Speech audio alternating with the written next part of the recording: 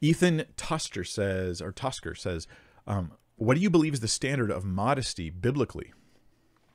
That's a tough one, because I think the way I'd answer it, it might not feel helpful, Ethan, is that the standard is modesty.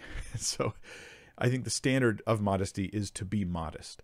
And some examples of this is motive related, that men and women, and this applies more nowadays to men than before, because men are nowadays more into grooming and appearances than they have been historically in the past as much. Okay, these things probably go in waves, right? You go into certain areas, usually the wealthier areas and the more where they have more money, people tend to be more obsessed with this kind of stuff. But for men and women, it's there, and it's present in our current culture. It seems pretty strongly. Motives should not be to competitively look better than others. That's an immodest and a bad motive, to competitively look better than others. Another, and this is girls, you know, and another bad motive would be in order to draw sexual attention, to draw sexual desire out of others by the way you look. If what you're doing is intended to draw sexual desire out of others by the way you look, that's immoral by nature. Just the very intention there is immoral. And that's what modesty means. Now, modesty is considered like almost a sin in our culture, but that's because our culture flips evil for good. We call evil good and good evil. So we've got these flipped. It's a glorious thing when an attractive person chooses to dress modestly so as not to, cause issues for others. Now, if you have lust issues towards others, whether they're dressing attractively or not, that's your problem. I'm not putting that on them, but they do have a responsibility before God to live modestly. You have a responsibility to not look and to not engage in things. So everyone's responsible for their own issues here. But yeah, when it comes to modesty, you could be like, yeah, but okay, but how low can a blouse be? Or how tight can somebody's shirt be? Or how short can their shorts be? And this is where it seems to me there's a lot of gray area. Okay, I don't know how to make a rule for people. It seems like in some cultures, it really is different in that culture. And I suppose one example of this would be to look around the culture and be like, are you guys finding that attractive, like sexually attractive when they dress like that? And if the answer is yes, then that's not a culture issue. That's a sexual immodesty issue. So if I go to a culture and the women are not wearing shirts, am I to tell them, hey guys, all women have to wear shirts? I guess what I want to ask is maybe contrary to all my expectations, are the men in that culture oogling after the naked torsos of the women?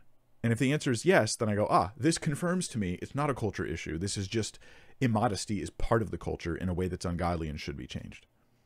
Right? The short shorts, or I'm in California, I go to the beach and there's like, inappropriately dressed human beings. and how do I know? Because talk to how many people struggle when they go to the beach with the way people look there. Okay, this is obviously our swimwear culture is ungodly in its very nature because it stumbles people constantly. There's plenty of you Christians would avoid going to those environments because it's such a stumbling thing to you that you don't want to fall into that, so you just avoid it. So yeah, modesty, difficult to identify exactly in some areas, but those are some of the things that I would use to try to help figure it out. Motives, intentions, and impact all matter in relation to modesty. And the rule is not, as a Christian, how little can I get away with wearing? How seductively can I dress and it's okay? Because the rule is not don't be seductive, but the rule is be modest. So it seems to me that the requirements of modesty are actually a little higher. And I wouldn't say, they say modest is hottest. I don't know what does that mean? You'll be more sexually attractive if you're modest. Again, we're tapping into the wrong motives here. The purpose is not to do that. Is to dress actually modestly, where you realize that your sexual attractiveness is not the purpose of your outward appearance, but honoring Christ is. Anyway, I hope that those are some thoughtful and helpful things. If anyone wants to push back and think, well, Mike, you're just being a chauvinist, or Mike, you're being a legalist. If you're going to accuse me of being a legalist, I challenge you to prove it. Please. Because if you just accuse me of being a legalist, then I'm going to say all you're doing is just randomly accusing people of legalism when they're just trying to seek holiness, and you're just being a punk.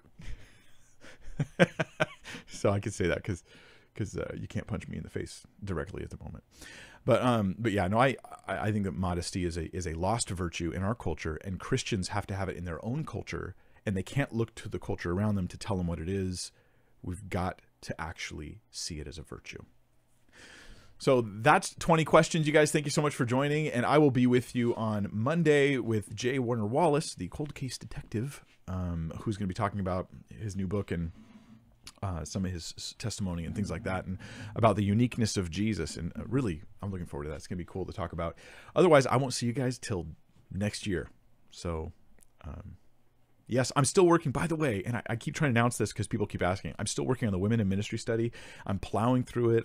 It's just a lot of work, and it's slow going because I'm doing a lot of research on it, and I don't expect it to be out anytime soon.